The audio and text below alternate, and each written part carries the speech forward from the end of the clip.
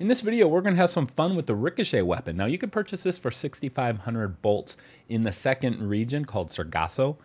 Now, with this, you shoot around and it'll actually boomerang back to you, and you can use it against a single target, and if you time your R2 presses, you can keep hitting an enemy over and over. But to get the no need for multi-ball trophy, you need to kill 2 enemies with a single ricochet round. So the easiest way to do this is on weaker enemies, preferably without a dinosaur attacking you, but it doesn't really matter. Now, you want to shoot a round past enemies and have it boomerang back and hit 2 other enemies. So you're just going to have to shoot around past enemies and then move left or right so that there's 2 enemies within the path when it returns back to you.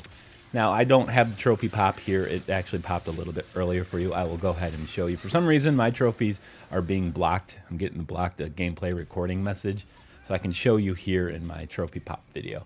So just shoot past an enemy and have the ricochet round come back towards you and kill 2 enemies.